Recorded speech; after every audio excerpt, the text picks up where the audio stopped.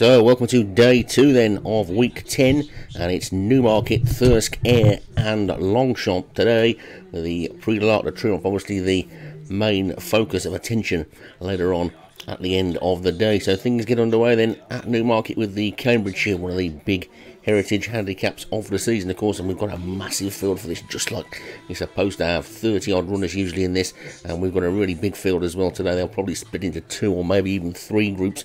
It should be a thrilling race. Doug will have a lot of fun calling this one, and the top rated one right on the top rating as well, 110.20 for Stephen Rand, is a group horse in a handicap, but he's got to give a lot of weight away, and he's got to get through a lot of traffic. There's plenty of others in there with lots of good chances as well. Wu Chang Gratulator for Vinnie Gerard looks to be pretty good, but you go down the card to find something that's got a little bit of form, a little bit of class of a lightweight, and you can't help but being drawn towards Sandpiper Act for David Robertson or Tina's Villa for Darren Thompson. 1976 was a good winner last week as well, and there's plenty in there with chances. Should be an absolute thrilling start to a great day's racing. The second race at Newmarket is the Silver Wedding Handicap. This is a 0 to 110 as well.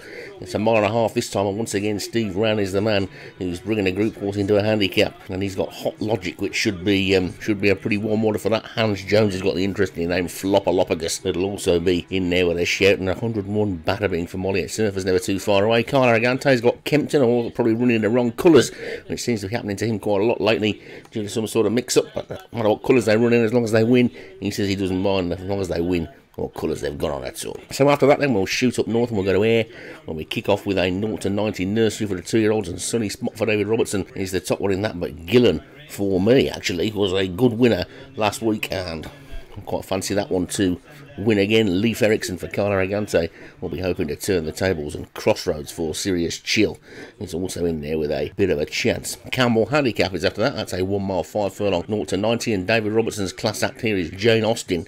Group 1 for Derek Hinton hasn't quite lived up to its name so far, but it'll be hoping to put things right in this one. It's a pretty open looking race, small field, but the top one does look the class horse in the event. And we've got the UAE Handicap. This is a long distance handicap, 2 miles and 1 furlong for 3-year-olds and upwards, and Funky Music is a top rated, and this one's been hitting the post and the crossbar many times this season, deserves a win and should go close. Mr. Ed though is also a class act, and that one has been running well, second last time out and a winner 4 races ago. Constable for Carl Aragante was a winner last time, and Portland's for Daniel French and Gold Cup for Derek Hinton have also won recently, so this one should be an absolute thriller. The final race at Ayr is the William Hill Gold Cup. That's a 6 furlong sprint, 0 to 100, and Top Hat for Django, who's fast becoming the king of the sprinters, isn't he? He'll be hoping to take the prize home to Australia with this one, and Top Hat is rated £2 superior to the rest of the field. The stepsister for Molly at Surfer looks to be his closest danger, but Graham Clutterbuck's Jupiter Island and Darren Thompson's Lavadaz shouldn't be too far away either. Then we'll just nip down the country a little bit and go to Thirsk for the Personal Touches Handicap. This is over the slightly strange 1 mile 3 furlong distance. It's a 0 to 90, and Lady Long. David Robertson again got the top weight here, but Larwood Capdoor for Dung Warren looks to be in with a bit of a squeak. Human Race for Stu Gray is also in there with a chance, and so too Talk of the Town for Derek Hinton. Cassie Alaska, of course, was the horse that was beaten last week when a jockey dropped her hands, and the horse ended up looking like he was going to win by a country mile and ended up 3rd, so they'll be hoping to get some revenge for that today. Plenty in there with chances, and it looks like it's going to be a pretty good race, that one. The Tote Quick Pick Handicap is the next race at Thirsk, the final race at Thirsk in fact, and that's a 0 to 80 over 1 mile 5 with Derek Hinton having the top rated Night Swimming in that one. Again, that looks to be a wide open race. It's a smallish field, there's not to be many recent winners in there, and anything could take that one.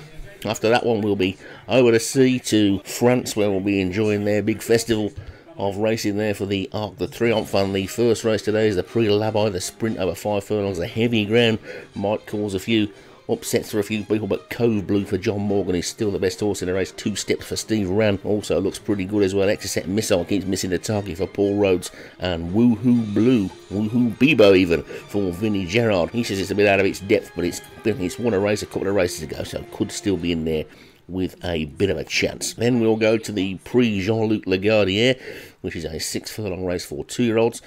See how they get through the heavy going. Lafayette for Steve Rand, top one here. Zoom Zoom Zoom for Joshua Sutherland. Volos for Darren Thompson. Powerful Beauty for Molly at Surfer. Shalar for John Morgan.